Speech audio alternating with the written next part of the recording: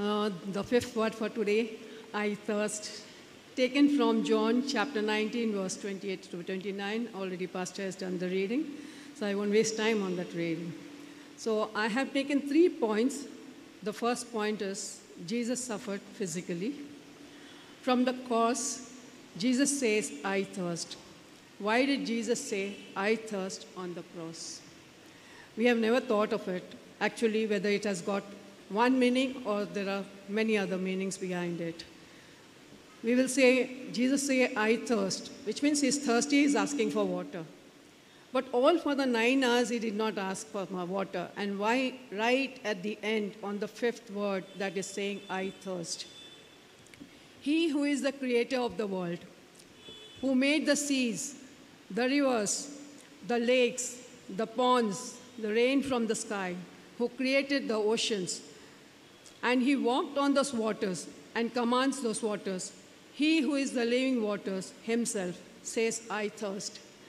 Hanging from the cross, bruised and bleeding and dying, Jesus' parched, anguished cry, I thirst. Jesus' cry is excruciatingly painful, yet a beautiful invitation at the same time. Jesus could not have uttered this word if he was not fully human. Jesus begs for water. Imagine God is asking for help. The maker of all things, the master of the universe, the Almighty who has no need for anything, asks for our human kindness. He asked for water to quench his thirst. He was completely human like us. He did not have to be human. We gave him the power to die. He made wonderful exchange with us. He will give us the power to live. He gave the power to die, us to die, but he gave us the power to live. I did this for you. I became man for you. Jesus thirsts not only for water. He has other thirsts, other hungers. He is the one who gives water, and we are the thirsty ones. Remember this line. He is who gives the water, and we are the thirsty ones. I have a great thirst for justice and peace. I have thirst for love to replace hatred. I thirst for righteousness and holiness. Jesus' thirst must become our thirst. We must thirst for peace and justice, for good government and honest leaders. Jesus says, I am with you in the dark, in your weakness. I am with you in your loneliness. I am with you in your utter grief. I am with you in your suffering.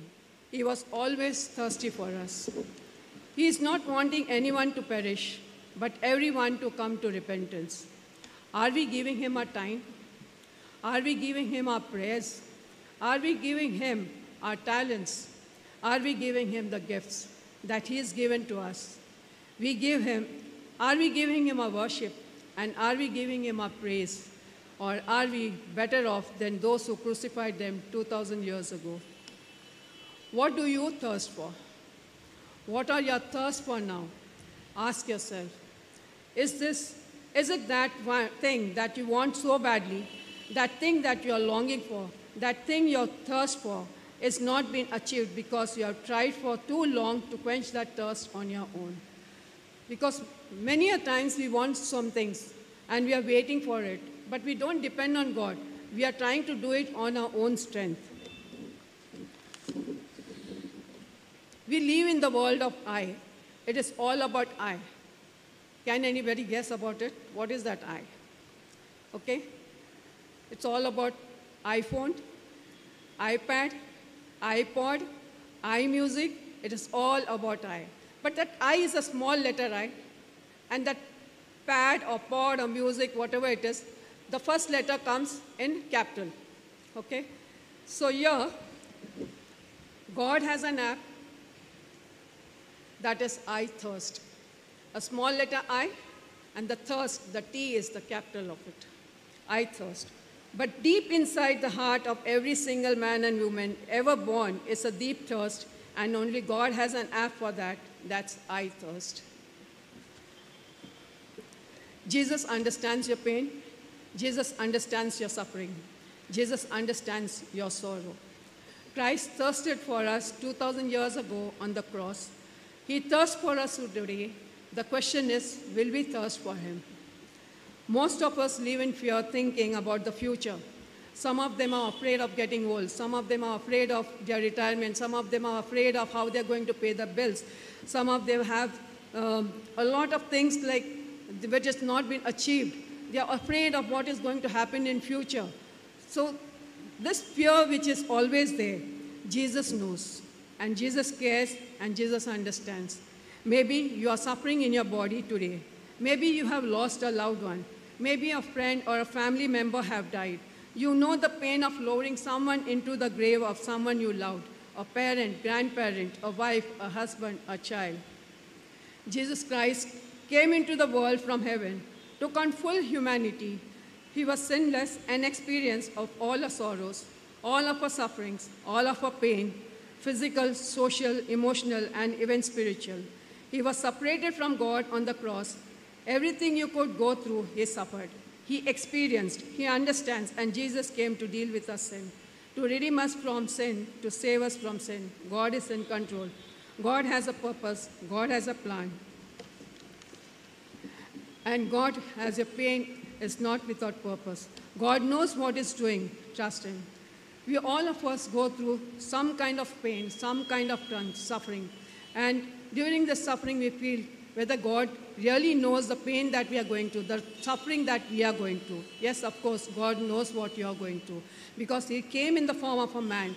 He could have easily stayed with his divine power, not going through the pain. But because he wants to understand our pain, he came into a form of humanity and he went on that cross. Hanging on that cross, he realized what the pain is. When you're suffering and when you're in pain, turn your mind toward the scriptures. Meditate on them, quote them, claim their promises. Let God speak to you in your pain. The phrase, I thirst, reminds us again of the incredible physical suffering that Jesus suffered on our behalf. Jesus was not pretending to be thirsty. He was desperately thirsty. He was actually thirsty. He suffered as a real man.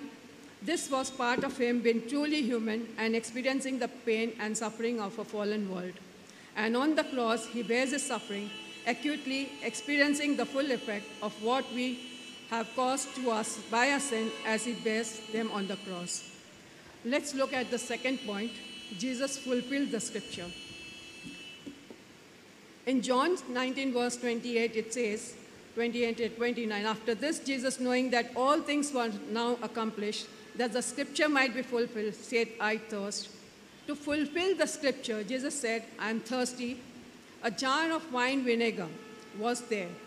So they soaked the sponge in it and put the sponge on a stalk of the hyssop plant and lifted it to Jesus' lips.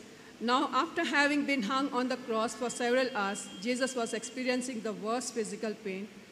From the lashes to the crown of thorns, to the iron spikes that were driven through his hands, to the torture of hanging on that cross for several hours.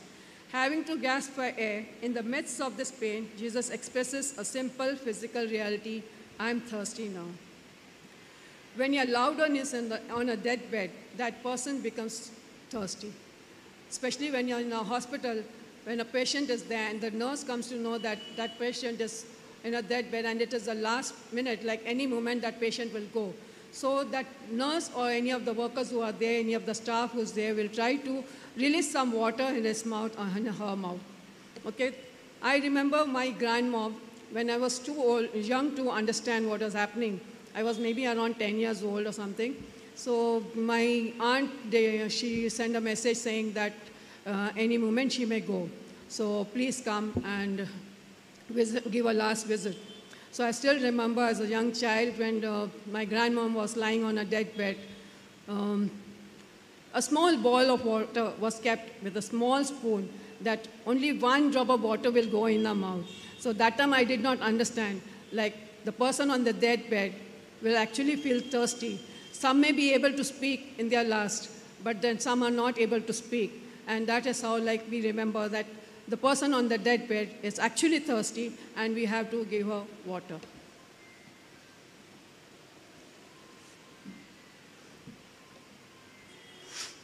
Jesus told his disciples in Luke chapter 18, verse 31, that everything that is written about the Son of Man by the prophets will be accomplished.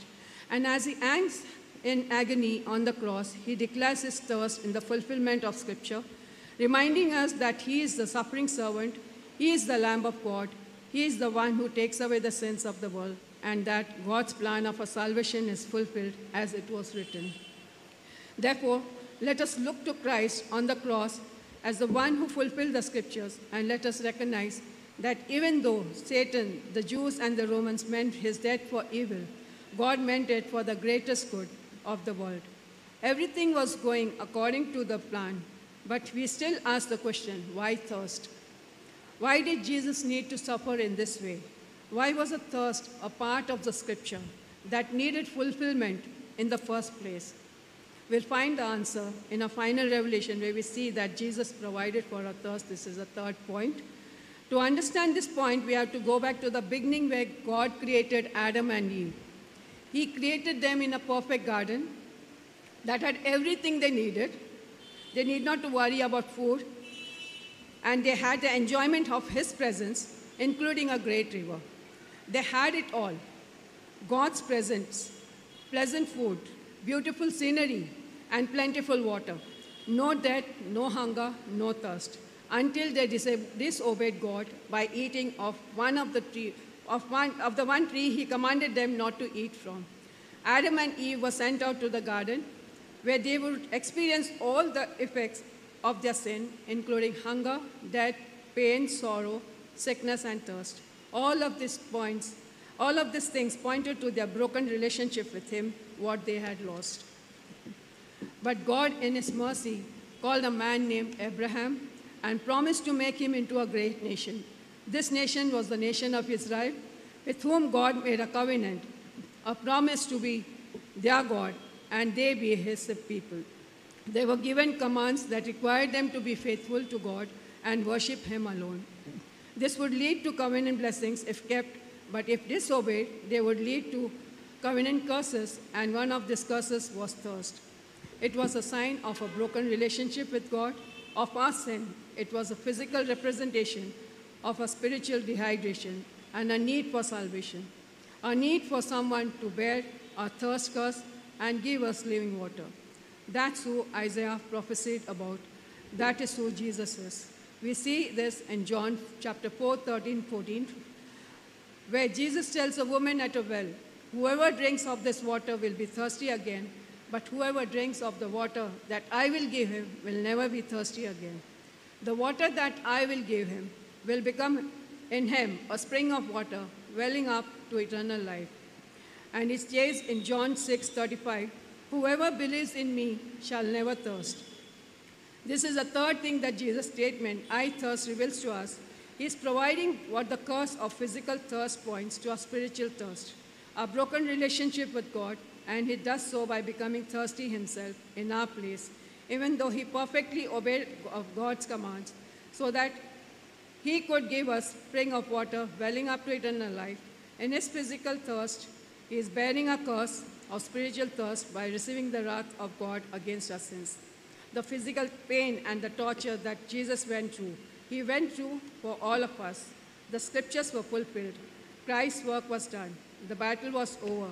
The victory was won. But what else was Jesus thirsting for? Perhaps he thirsts for an end to his suffering. He knows that all is finished, and he yearns. He thirsts for relief. He wants the pain to end. The sour wine is but a temporary fix, really to help at all.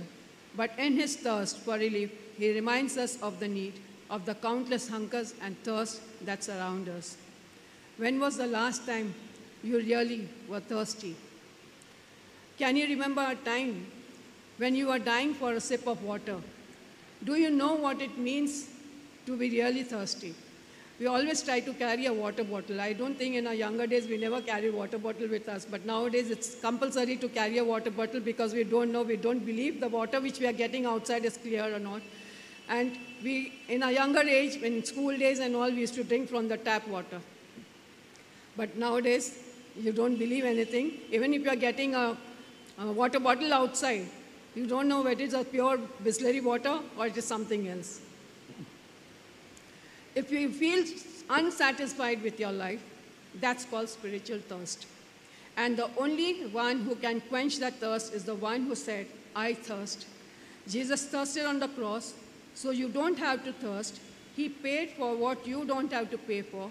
He became thirst, so you never have to be thirsty again. The last point I would like to say, I thirst is God's app for your thirst. Jesus thirsted that we might think deeply and be satisfied perpetually. What an offer. Are you thirsty today? I know you are. Every human being has come to the living water and we bring and have a drink. What an offer he was making to those of us who all thirst, and that the thirst could be quenched. Let's pray. Heavenly Father, we praise you, though we are rightfully deserved to be thirsty for eternity.